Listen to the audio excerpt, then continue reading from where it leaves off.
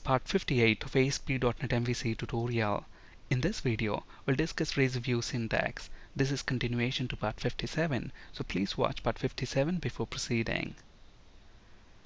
To comment something in razor views, we use this syntax. So @ symbol and asterisk indicates the beginning of a comment, and then you can have as many lines as you want in your comment. It can be a single line comment or a multi-line comment. And then to end a comment, we use asterisk and @ symbol. Let's look at that in action. So this is my comment. Now at the moment it is treated as literal text, so if we refresh this view, it's simply going to print that text there, but our intention here is to actually treat that as a comment. So to indicate the beginning of a comment, we use @ symbol and asterisk, and then end of the comment, asterisk and @ symbol. Okay, so we can also use this icon right here to comment and uncomment. So I select the lines that I want to comment or uncomment, and then I can click on this icon to uncomment and then click on this icon to comment it. Or we can use this keyboard shortcuts, Control K, Control C to comment, Control K, Control U to uncomment. So now since this is commented, if we save it and if we refresh our view, nothing will be printed there. Alright. Now there may be scenarios where we want to transition between C# expressions and literal text, and in those cases we don't have to do anything special. Razor views are smart enough to transition between C# expressions and literal text without we having to do anything. Let's understand that with an example. Now here you can see that we have three variables of type integer, obviously day, month and year, which are holding the respective day and month and year numbers. Now let's say using these variables I want to print the date in this format. So we want this literal text, date is, and then we want to spit out the values that are present in these variables, day, month and year. And in between day, month and year, we want that literal text again, that dash there, date and month separators. Okay, so to achieve that, notice what we are doing. So here first of all we have some literal text, date is, and then we want the value out of this variable, so we are using the C# expression @day, and then again we want that literal text. So look at that, we are not doing anything special there.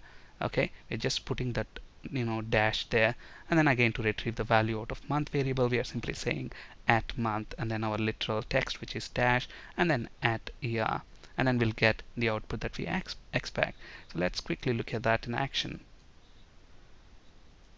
So and then we want our variable int day, let's say 31, and let's say int month, which is going to be 12, and int year, let's say 2012, and we want to print date is, so that's literal text, and we want to print day first, so we're going to use @day, and then we want dash, and then @month, and then another dash, and then @year. So save everything and let's refresh our view. We should get the date in the format that we expect. So date is day, month and year.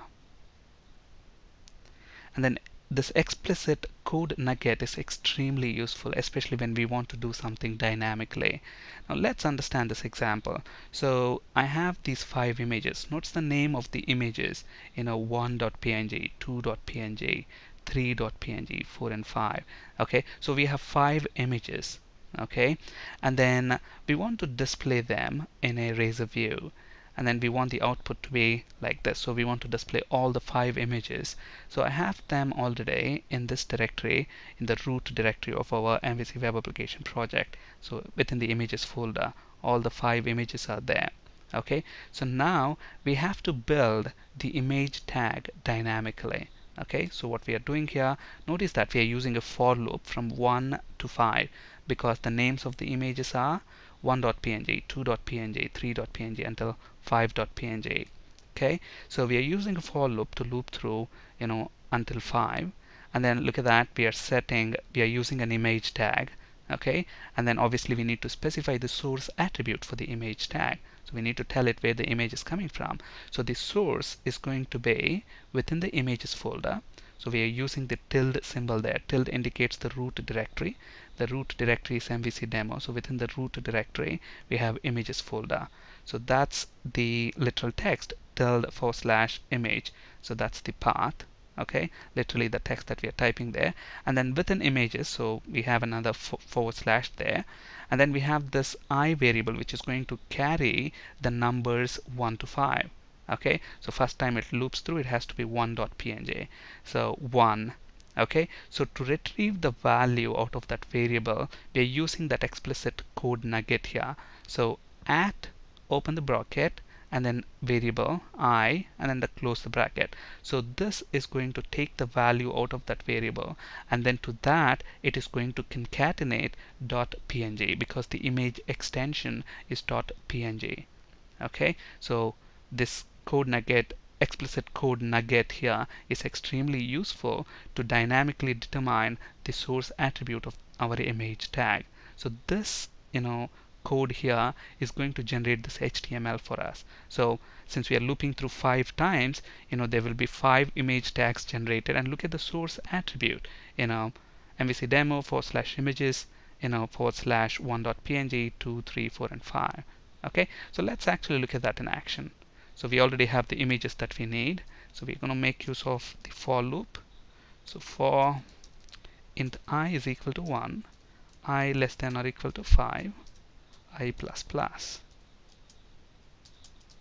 And we want image tag there. So image, we need to specify the source attribute.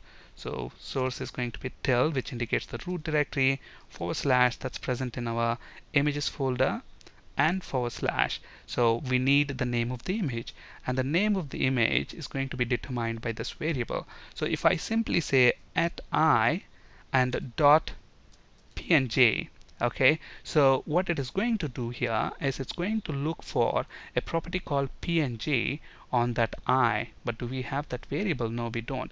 We actually want to concatenate. Our intention here is to concatenate this one with whatever value that is present in I. If it is 1 in the variable I, then we want that to be 1.png. But then what it is doing here is it is trying to look for a property called png on that variable I. Okay, so that's not what we want. We want to concatenate the value with that .png. So that's it. So let's save it and let's refresh this view, and we should see all the 5 images there. And when we right click and view page source, notice that the image tags are generated as expected. And we know that this @ symbol is used as code delimiter in Razor views. It has got special meaning. Okay, but however, Razor is smart enough to recognize the format of internet email address and not to treat that @ symbol in that email address as a code delimiter. For example, let's say my requirement is I want to print a message like this. This is my email address, and then my email address, I want that to be displayed in bold. Okay, now notice that obviously it's, an email address should have an @ symbol in it. Okay, but then when we use that statement inside a Razor view, we know that @ symbol has got special meaning. It's used, as a code delimiter to switch between HTML and C#. But then if we use that as part of an internet email address, Razor view is smart enough to not treat that as a code delimiter, but to treat that as simply a printable character. Okay, let's actually look at that in action. So when I say this is my email address, and then let's put an HTML break, and then when I say kudvenkat@gmail.com, look at that, I don't get any errors. So I simply save it, and then I refresh this view, and it displays that email address there. So Razor view is pretty smart there to identify that it's an email address and not to treat that symbol as code delimiter anymore. But then there are certain scenarios where Razor view is not smart enough to treat that as a printable character when we want to treat it as a printable character. For example, let's say I want to print a statement like this: I will meet you at office. Okay, so how do we do that? We simply write it like this: I will meet you at office. Okay, but then at this point here, Razor View is going to treat that as a code delimiter, and then when we navigate to the view, we get an exception. There will be a compilation error. Okay, so our intention here is to actually treat that as a printable character, meaning we want to escape that and then print that symbol there. So what is the escape sequence character for the @ symbol? Another @ symbol. So you simply precede that with another @ symbol, and then it will be treated as a regular printable character and not as a code delimiter character. So save it, refresh your view, and we get the output that we expect. There we go. I'll meet you at office. Alright. On this slide, you can find resources for ASP.NET C# and SQL Server interview questions. That's it for today. Thank you for listening. Have a great day.